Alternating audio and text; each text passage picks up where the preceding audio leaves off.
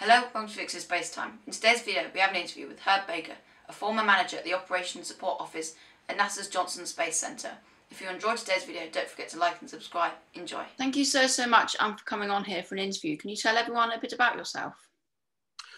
Yes, so I worked for NASA, mostly here in Houston at the Johnson Space Center for 42 years and retired about 5 years ago. But I actually grew up with the space program, living just a few miles from where they built what was then the Manned Spacecraft Center. It's now the Johnson Space Center. And so I was 12 years old when it opened. So I literally was in the community when they moved in with the original 7 astronauts and the second class of astronauts. So I went to middle school and high school and college with the kids that were my age of all of the first astronauts, Grissom, Cooper, Carpenter, Schirra. And so anyway, I again grew up with the space program and had worked there for 42 years. And so when I retired, I couldn't just leave it all behind. So I joined the NASA Alumni League, which of course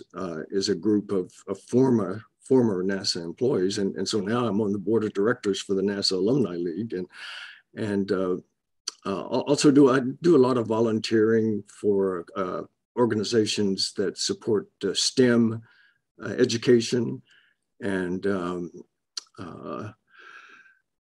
yeah, that's and I'm actually a community theater actor too, so that takes up a little bit of my time, and so I'm staying much busier than I ever dreamed I would after I retired. But I'm of course, like this, I really appreciate the offer. I love doing speeches and presentations, and I just recently did an Instagram live video, getting to talk about NASA and all of the cool things I got to do. All right, okay, wow. How did you get interested in space and spaceflight? Is it because of where you lived and it was all quite close to you? Yes, I think that had to have been part of it, right?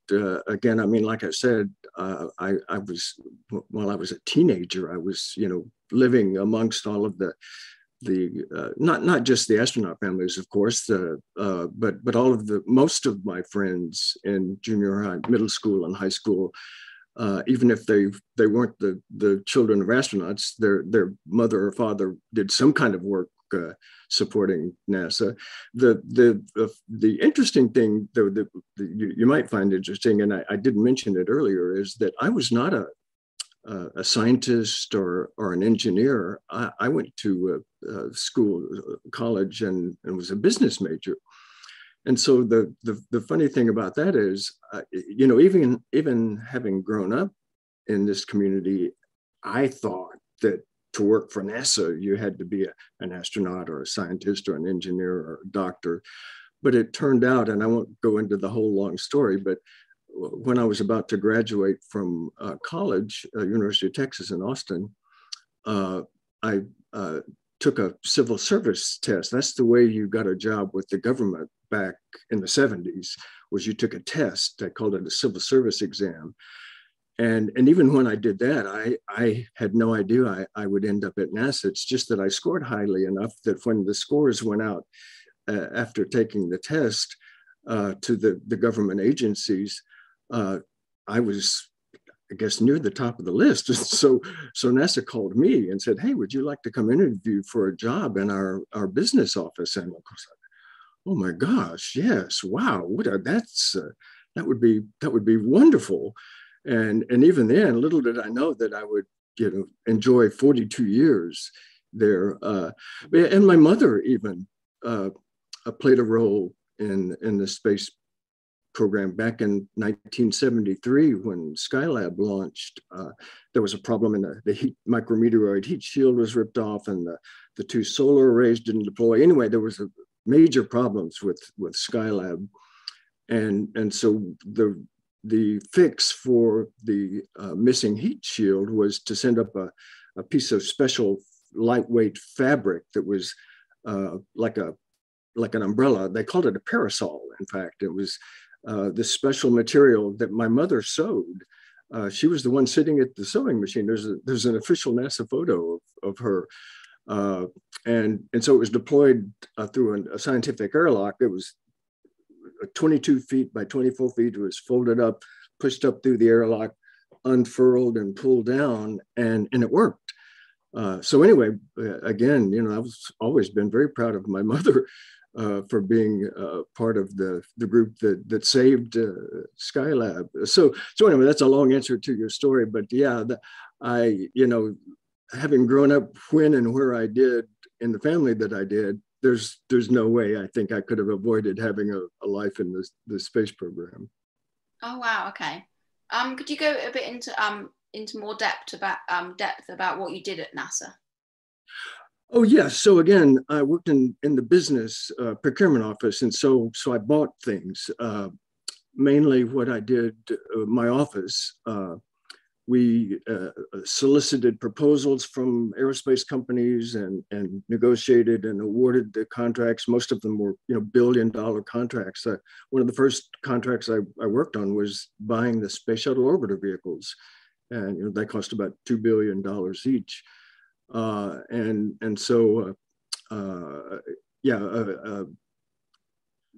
Again, doing contract management, contract administration with companies like Boeing and Lockheed and SpaceX. I got to be involved in the first, it wasn't a contract with SpaceX, it was a Space Act agreement. I was involved in that starting back in 2006.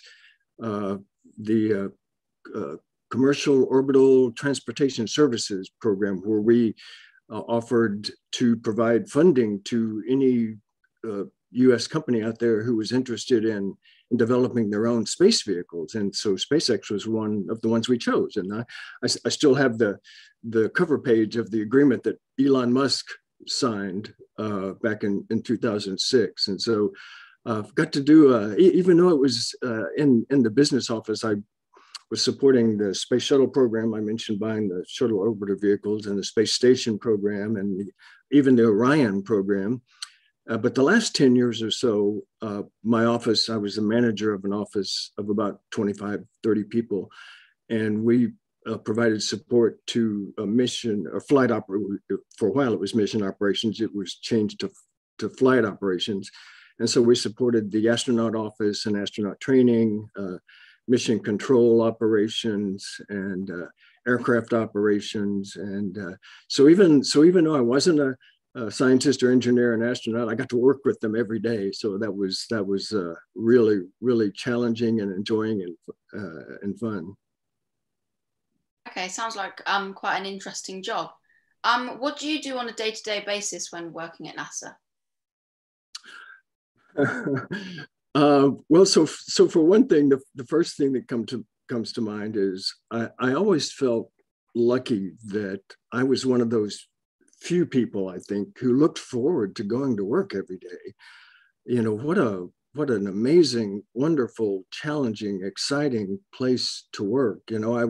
I still remember when I would be at the Johnson Space Center and I'd need to walk from one building to another for a meeting or whatever reason. And Space Center Houston is right next door. It's the official visitor center for Johnson Space Center. And they you can't get on site at the Johnson Space Center unless you have a badge, except through the Space Center Houston. And so they send trams, around to get to view certain areas. And so, I would be outside walking to another building and I'd see one of those trams go by with people, looking around and taking photos. And I'm thinking, wow, those people paid money just to get to look at the place that they're paying me to come work. So I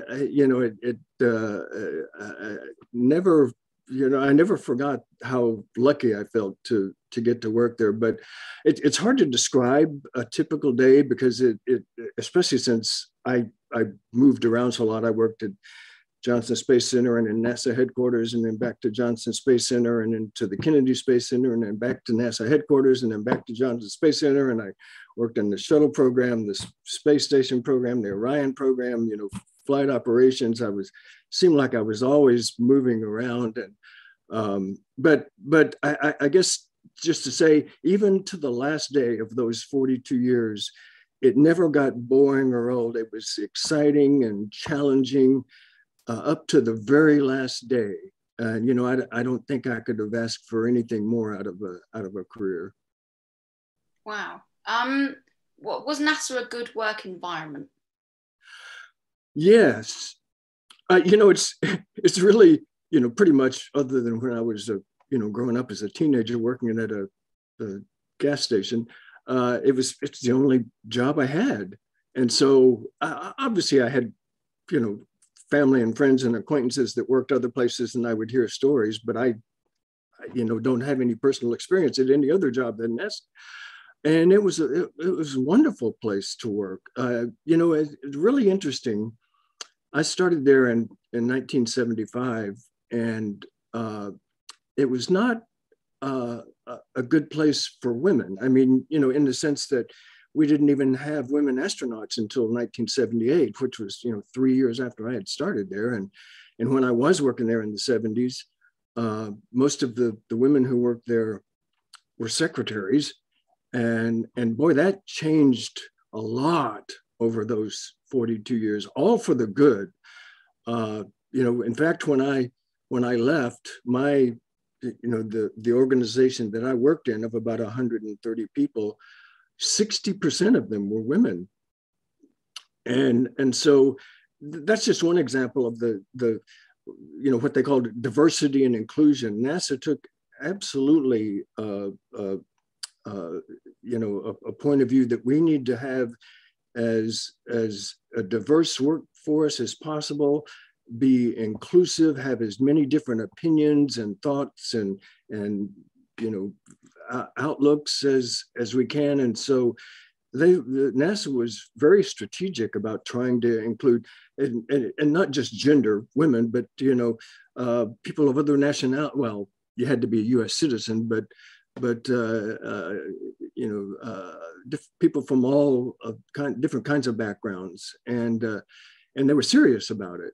And I can't say that about every working environment today.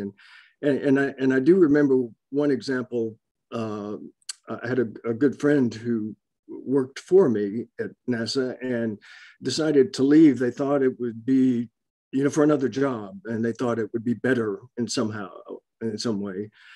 And sure enough, after just a year or two, they realized this other place that they worked, people were, it wasn't nearly as good a work environment as NASA, and it was much more competitive, rather than people being concerned about, accomplishing the mission. They were just trying to look out for themselves, and, stabbing each other in the back, so to speak, and trying to take credit for things that they didn't do, and just not the exact opposite of what it was like at NASA. And so I helped this person get their job back at NASA, and we're still friends today. But anyway, that's a long way to say, yes, I personally, I think I can't think of anywhere better to work, a better work environment than somewhere like NASA, where so many smart, dedicated people are all working for the same goal and will bend over backwards to help you if you need any help along the way. Right, good. When do you think humans will get to Mars? Well, yeah, that's an interesting question, and you might get a different answer from everyone you ask. And I, again, having been retired for almost 5 years, I certainly don't have any inside information. I know that that's the plan, and they're working on things. But boy, there are a lot of technological issues still to be solved. I mean, even things like radiation that the astronauts would experience. It's one thing to spend, 2 or 3 days flying to the moon. It's another to spend 6 months or however long it takes to get to Mars. And that brings up another thing, what kind of vehicle would we take to Mars? And I really think it would be good to come up with a different kind of propulsion that we have now, different than we have now, to get there more quickly. And so, the vehicle, the method of propulsion, solving things like the radiation, and even food and water. I mean, even if it's just a 6-month trip, you can't pack all of the food and water you need in that, whatever, probably, unless it's turns out being a much bigger vehicle than I'm envisioning. Anyway, so many different things to solve. If you ask me personally, my guess would be, I'm guessing it'd probably still be another 20 years. I mean, again, factoring in things like I mentioned earlier, being involved in the work with the SpaceX in the early days of the first agreement with them to develop the Dragon and their commercial vehicle. That was 2006. That was 15 years ago. And I mean, they have in the last couple of years, of course, flown some safe missions, crewed missions to the space station, and lots of cargo missions. But still, that's 15 years just to get to low Earth orbit. So to get to Mars with all of those problems we have to solve, it wouldn't surprise me at all if it takes another 20 years. All right, okay. What's your opinion on what Elon Musk and SpaceX are doing with commercial spaceflight and with their Starship vehicle going to Mars? Yeah, so I'm just follow that in the news like most other people. I've been a supporter of SpaceX since the very beginning, and I do enjoy seeing not only them but Boeing and Sierra Nevada and lots of other commercial companies getting involved in space. Blue Origin sending, even if it's just to up to 55 miles, getting people up high enough to see the Earth, the curvature of the Earth. I am all for all of the commercial space, not just SpaceX and Elon Musk, but all of the commercial space activities to get as many people safely, because it's still, I think we've been lucky. I haven't had any accidents with any crew on board, but I think that it's only good. The more people that get to see the Earth from space, I think the more people will appreciate this beautiful blue marble that we live on, and how that little thin atmosphere is the only thing that's protecting all of us here on Earth from death in the vacuum of space. So I absolutely hope they're successful with everything that they're doing. Oh, okay. Good. What do you think of their Starship vehicle and them trying to get to Mars? Yeah, that's I don't know all of the details about the Starship. I think you're right. As I understand it, that's, at least for Elon Musk and SpaceX, that's what they're envisioning going to Mars in. And because I was talking about a different vehicle, I'm thinking in terms of what NASA might develop. But hey,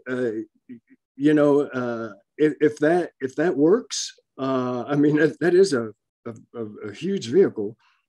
But again, I'm not sure what what propulsion he has in mind other than what he's using today. And I don't think that cuts any time off of the 6 months or however long it takes. People ask, how long does it take to get to Mars? And the answer is, well, it depends. It depends on where you are in the orbit of the planets. But I think roughly 6 months is about a standard kind of time. But it's certainly an interesting. Starship is certainly an interesting vehicle, and like I said, I hope whatever they decide to do with it, they're successful. All right, okay. What's your plans for the future? Well, I just hope to get to continue doing what I'm doing. As I mentioned maybe before, when I retired, I really had no idea that I would be as involved in the NASA Alumni League as I am, and I really enjoy that. The president of our chapter that I get to work with every month in our board meeting is Bill MacArthur, an astronaut who was a commander of the ISS, Expedition 12, I think, and I have other astronauts and flight directors in the NASA Alumni League. So being part of that group is interesting and exciting, and we have social events and getting to do things like this. Again, I just got invited to be a speaker at an international space convention that's being hosted in Georgia, not the state Georgia, the country Georgia in Eastern Europe. With the supposedly we'll have thousands of attendees, most of them virtually, but and I just love doing this, getting to talk about not just my career, although I do like to talk about that, but just NASA and space industry in general. And so I really appreciate opportunities that like your invitation here to get to talk about those things and spread the word. And so I hope to get to continue to do that, get invitations to be presenter or speaker on YouTube videos, and also especially once it gets a little more safe out there, actually go and do more in-person volunteering. I volunteered a fair amount for the Astronaut Scholarship Foundation and a Space Center Houston, which was really lots of fun. But since the COVID pandemic hit, I haven't really been over there amongst the large crowds of people. Hope to get to start to doing that again soon. But so I'm staying much more busy and involved in the space world than I ever expected when I retired. But I'm really enjoying it. Hope to get to continue to do that. Good. Thank you so much for coming on here for an interview. That's all the questions I've got for you. You had some brilliant answers to my questions, and I wish you all the luck with everything that you're going to do. Well, good. Thanks again for inviting me, and good luck with your YouTube channel. I checked out a few of the videos. You've had some great guests. So again, good luck with that, and thanks for having me. Thank you very much. Have a great rest of your day. Thanks, you too. Bye. Thanks for watching. If you enjoyed today's video, don't forget to like and subscribe. Bye.